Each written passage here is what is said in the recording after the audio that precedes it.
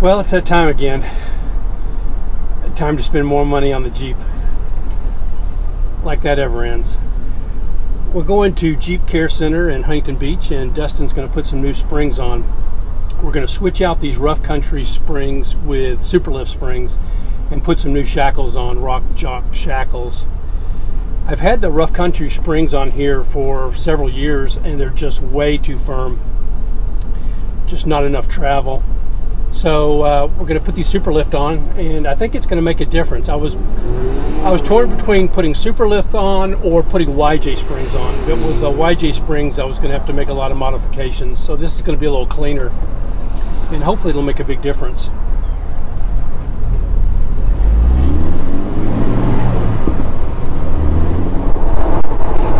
So every time you do something on the Jeep, you're like, oh, you know what? That's going to be the last thing I do for a while. I think I'm pretty good. Then you do the steering components and you're like, ah man, I really need new springs. It never ends. You always want something. The destination is on your right. JeepCare Center. Arrived.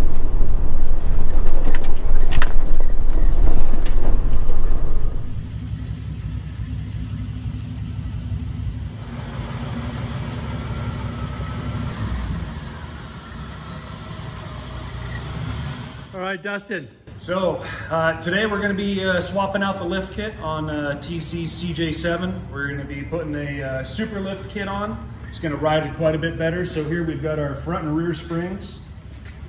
We've got our springs prepped with our bushings and sleeves, everything all greased up and ready to go.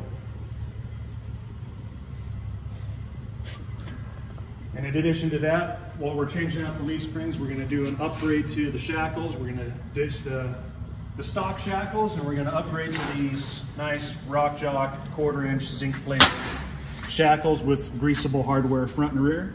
So the existing shackles, are they just, I mean, they're the original, right? That I've got on there now? They're the original, yeah. They're just made out of 1/8-inch stamped steel. And these have a nice upgraded greasable hardware, so it's nice from a maintenance standpoint. You keep the bushings nice and lubricated. So I've got rough country springs on there right now, and they've been really unforgiving.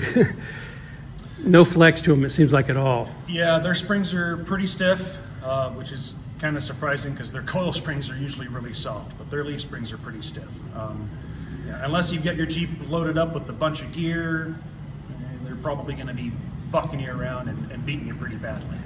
So we decided to go with the Superlift springs, and they've got pretty good reviews. I was also thinking about the YJ springs, but you have to do some modifications for that.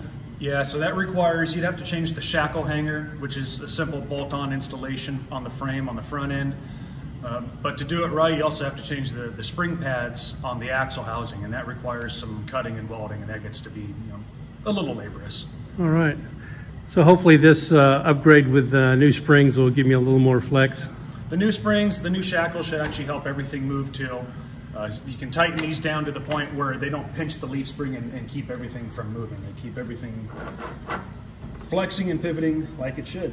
All right. So, you ready to get started? Let's get cracking. All right. All right.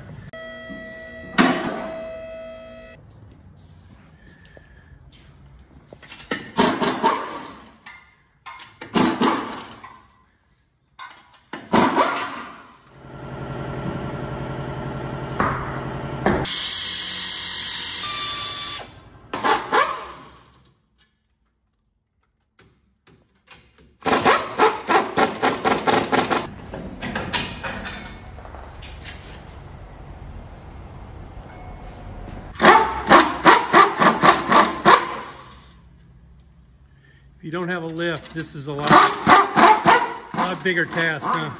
Yeah. How many jack stands would you need at least? You'd still have to do one axle at a time. A couple jack stands underneath the frame behind the the spring hangers here, so the frame doesn't slide on you once you get everything jacked up and unloaded, and then floor jack up the axle until you kind of unload the springs, and then, you know, same drill, just start removing pieces, shocks and then U-bolts. Start tearing it all down from there. Since these springs weren't changed out that long ago, that none of these through bolts are going to be rusted in there. That's sometimes an issue with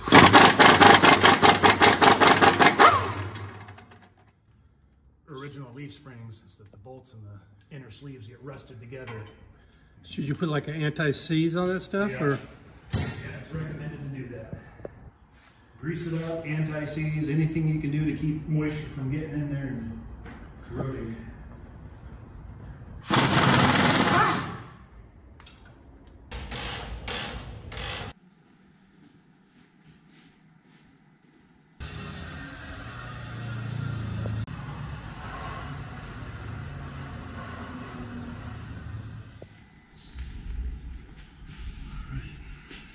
So just support the axle? Yep.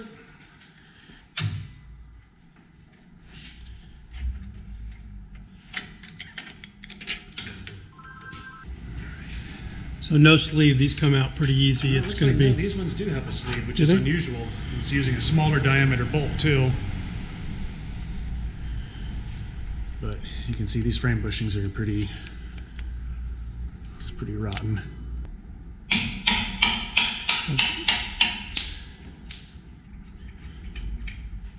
Do you think I'll be lower? So supposedly the kit that I put on with these rough country was supposed to be 4 inches, but then they were saying that they thought it ended up being a little higher than that. Yeah, it looks a bit higher than 4 inches to me. I think you're going to lose a little bit of ride height with this new kit.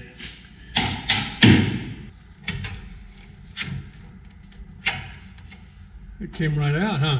Yes, sir.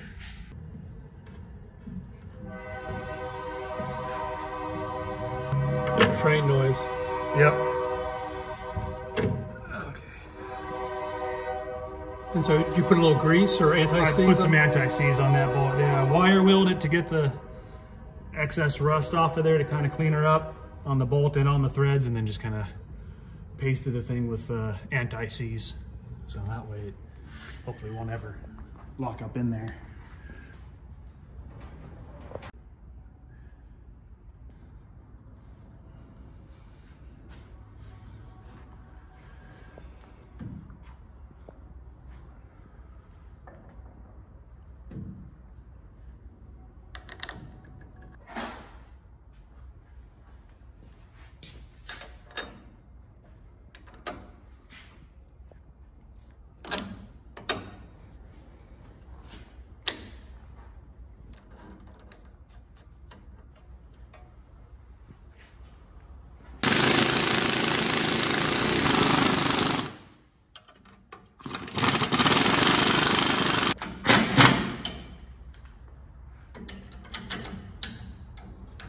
You want this stuff to be snug, but not too tight.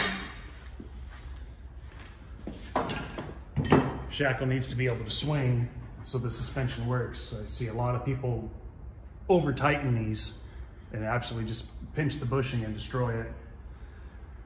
Because it needs to have some play in it? It needs to have some tension in it so that it holds everything together, but not so tight that it's smashing the shackle walls together, or the shackle plates.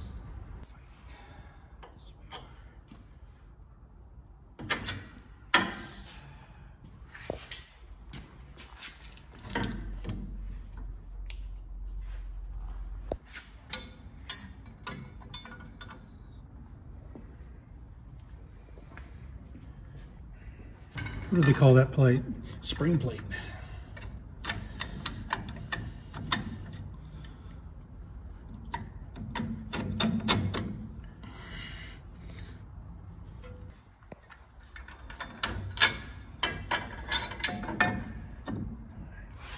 So here's a little problem.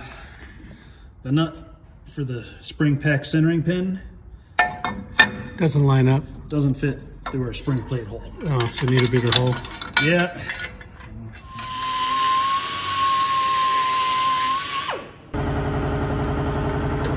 almost. Oh, there it is. All right. Fits.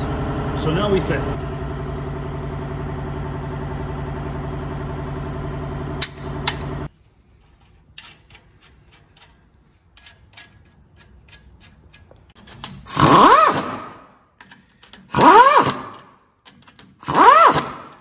You know, ideally, you want this stuff torqued down enough so that you don't see any air gap in between the spring plate and the top of the spring pack. You want it to be cinched together, nice and tight.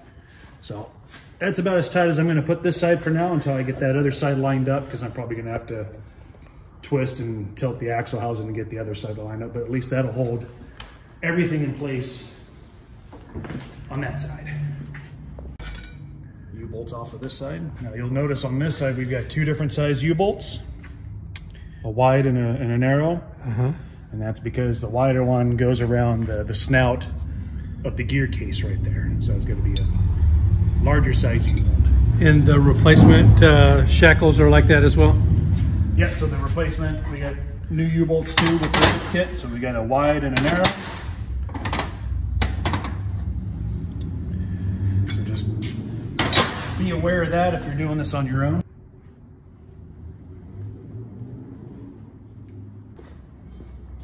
So all the bolts came out pretty easy, huh? Mm-hmm.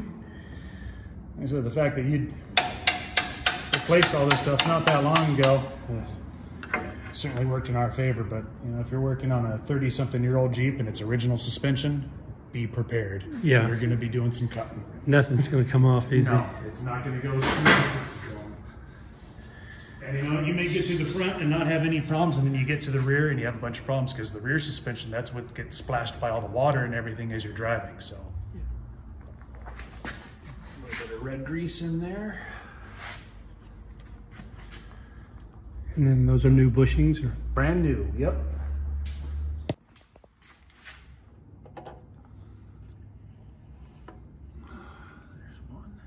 So we're going to take our leaf spring main eye bolt here and we're just going to doctor it up a little bit on the wire wheel, clean up the threads, clean up whatever rust is built up on the shank here. You did the same thing on the other side as well? Did the same thing on the other side, yeah. And then once we got it cleaned up, we'll give it a nice coating of anti-seize to protect it.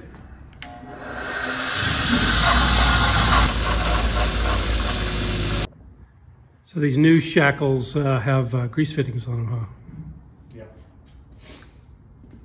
Also, these shackles are a little bit taller than the stock shackles, so they'll give you a little bit of lift just by adding these shackles to it. They're about, I think about 3/4 of an inch taller than a stock shackle. So you think we might come out about the same as where I was? We might come out about, I think we're going to be a little bit lower than we were before.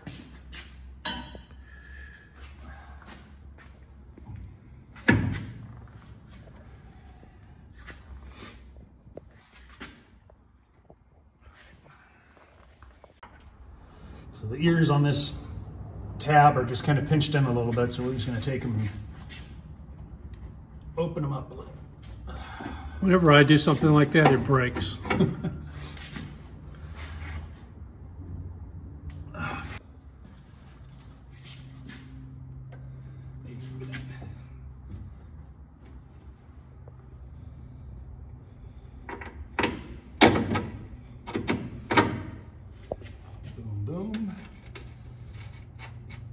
Bottom of the leaf spring pad here, there's a socket where the centering pin for the leaf spring pack is going to go through, and that's going to lock the axle housing and the leaf spring together, so they don't want to walk back and forth on each other. It's critical that you get those lined up. U-bolts, small and our bigger U-bolt. The snout, yeah, it's a snout off the gear case here where the axle tube is pressed into it. And that's where the bigger U-bolt goes? Yep. Yeah,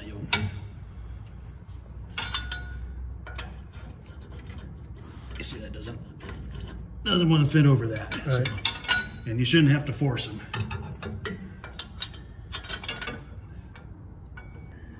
And these U-bolts, are they pretty much about the same grade in terms of how heavy duty they are from the originals? Over the originals, they're going to be better than what the originals had in there. They should all be grade 8.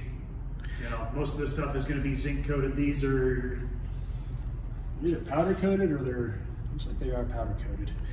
But the U-bolts that we took off, are those actually, did they come from the Rough Country package probably? Like, yeah, these aren't the original. Yeah.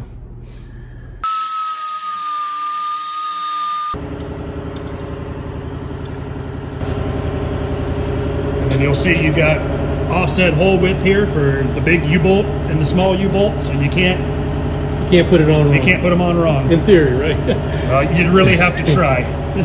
It's going to make you work for it.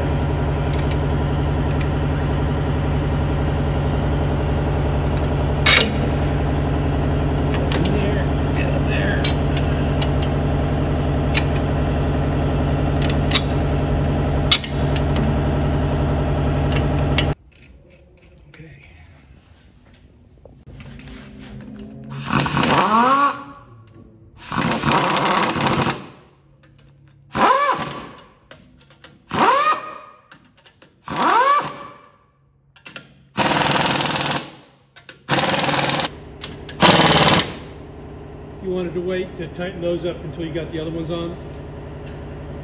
Yeah, because whenever you're changing leaf springs, it's almost a given that when you change one side, when you go to hook up the other side, the axle housing is going to be swung one way or the other. So you need to keep this end loose so that you can get everything lined up. Mostly referring to the center pin of the leaf spring and the socket on the axle housing itself. Once you get both sides in there and everything lined up, then you can go ahead and torque everything. Try to do everything as even as possible, going in a star pattern.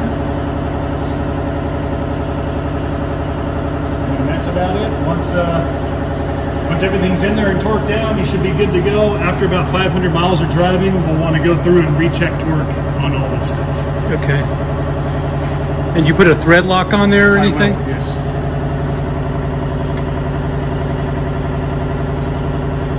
How's that bushing looking on that quick release? Looks good. Looking good.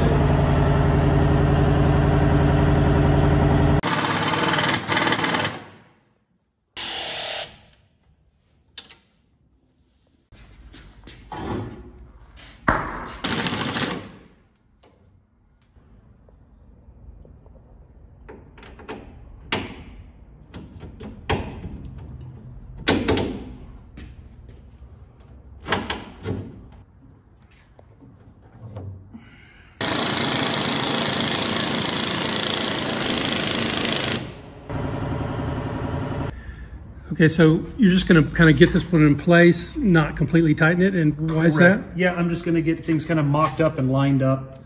And the reason for that is because now with the new leaf pack, we've got a pinion shim here. The old leaf pack doesn't have that.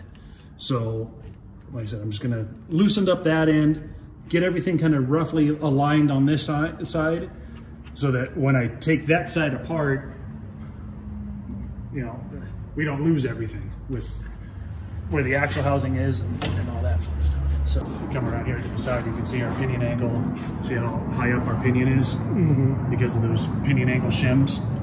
That's not gonna fly. We're gonna have all sorts of issues with that. Driveline vibrations, it's gonna starve the pinion bearings for oil. So now what we need to do is we need to delete this shim. So this whole shim that's right Yeah, that needs to go away. Right here. Yep. So these aren't original spring perches, and they're not in their original location. They've been cut and re-welded to adjust the pinion angle. So because of that, now we need to delete the pinion shim that comes with the new leaf spring kit. Okay. So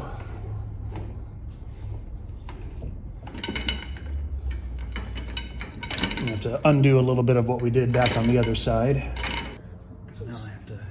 So that clamp is to do what? To keep the axle housing from wanting to spin around, from wanting it to nose down. And it's just to act as a helping hand on that side while I take this side back apart again. And so these leaf springs with the shim would have worked, except somebody installed. Somebody re-welded the position of the spring perches. They rotate them back on the axle like this to bring up the pinion. So that was probably done when they put the Rough Country springs on. That would be my guess, yeah. So if you pulled that pin out without the clamp, then the leaf springs would just come apart. It's going to come apart. I mean, up till here where you've got the clamp on here, you know, but you know, the helper spring and all that will come off. There's always some kind of rub on every project like this, huh? Oh yeah. This is not unusual at all. So you take the shim out and then you're able to put the pin back in? Yep. So hold the pin.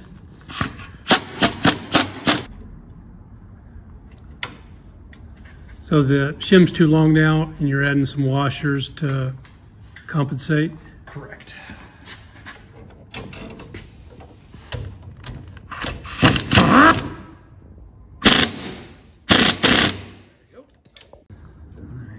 And so they didn't have shims like that in the front, huh? No.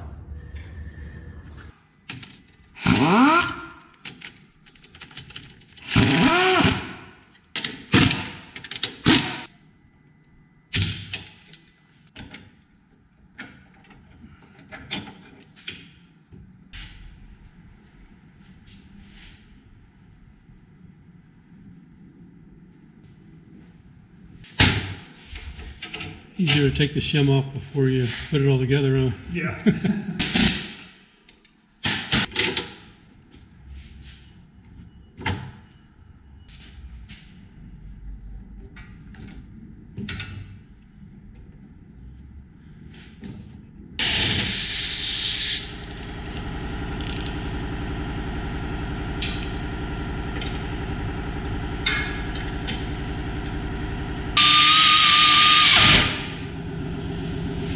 So those plates would have fit except for the washers that you had to put on there. Yeah.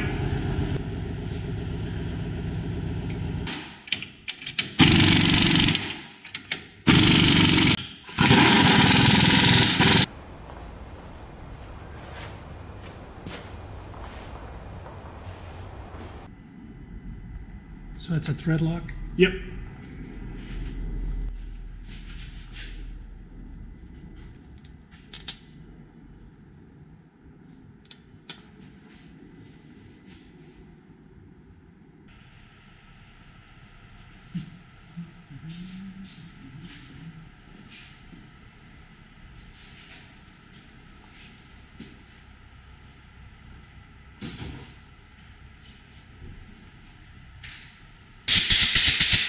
You put in grease and then grease fittings? Yep.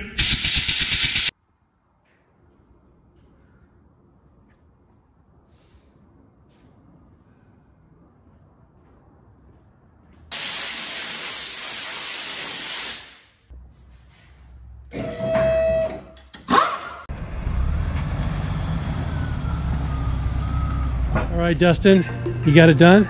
We got it all done. We got the suspension swapped out, put the Superlift springs on there and the new Rock Jock shackles. Suspension ride's a bit more supple now. Should be a little bit more forgiving, not so bouncy on the street, and a little bit more compliant off-road too. And we think those rough country springs probably had it riding a little higher than 4 inches actually, maybe maybe 5.5 inches. Yeah, so it sits a little bit lower now. Well, thanks for coming in on your Saturday and during the holidays, so I could get some video in. That's awesome. So, thanks, Dustin. Appreciate it. All right. Anytime.